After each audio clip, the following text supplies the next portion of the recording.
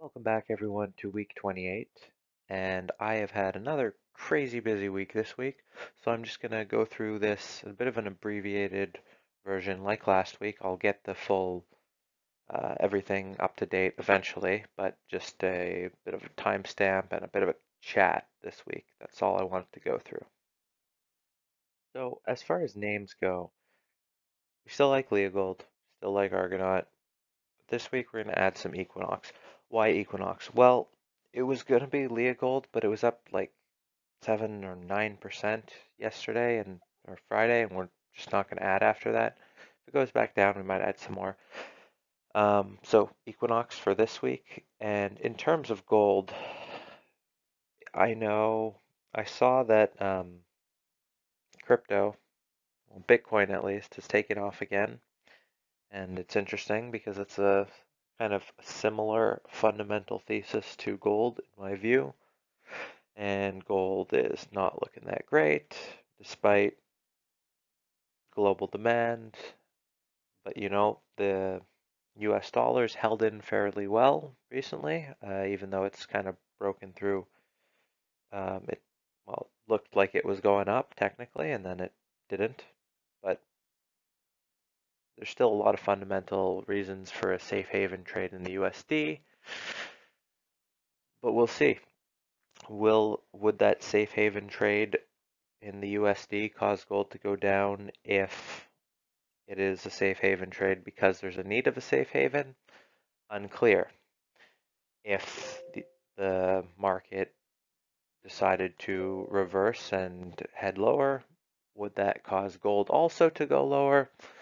Well, that is another question because in 2008, gold was ripping higher and the commodity run before that and was overbought for a long time when the market tanked. I'm not calling for a market crash, imminent or not. I'm just saying with the trade war and with the safe haven bid and with the possibility of the trade war hurting the market, I'm just not sure if gold would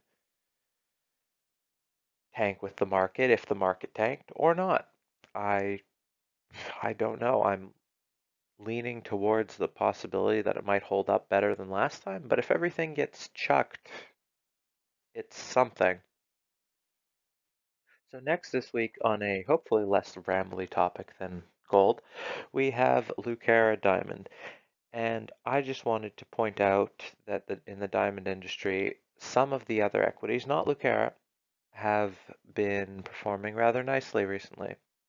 Um, this is because, and as they've been talking about around the industry, the pricing has stabilized and improved, and it was not doing well earlier, but it seems to have gotten better, and it could even get better than that as going forward there is less supply and there's more supply coming offline. Now, some mines will be producing more in the summer, but that's as a whole, the supply of mined diamonds is trending downwards, which should help the price continue to improve. Lucara, their recent quarter, operationally very smooth. Everything's running as one would hope. And they're still paying their dividend and they're making money. So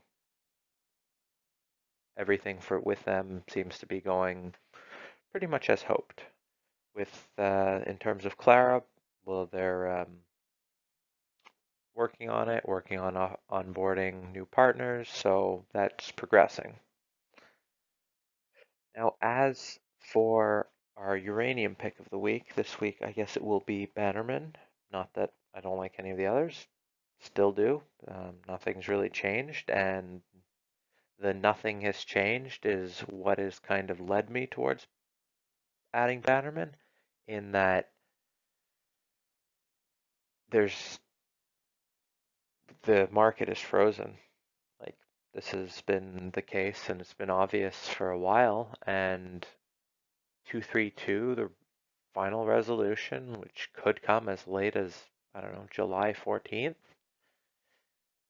could unfreeze it, and also the only other thing, and this is not my thought. I've read this from a few other people. Um, the only other thing that could break it near term, I mean break it to the upside. Obviously, anything could happen upside or downside, but the other key factor I'd be watching is May 31st.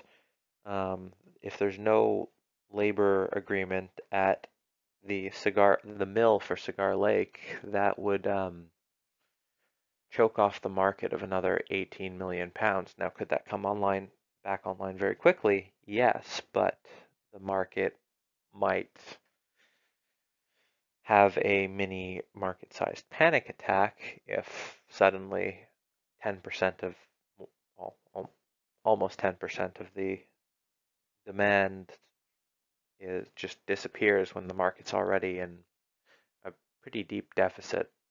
That's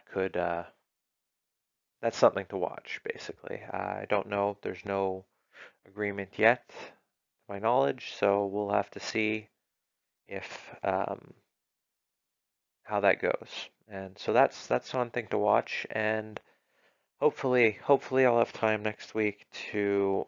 I'm going to do the technical analysis video on Wednesday, but hopefully I'll talk about uranium either in its own video um, next week or the week after. I hope to have time next week.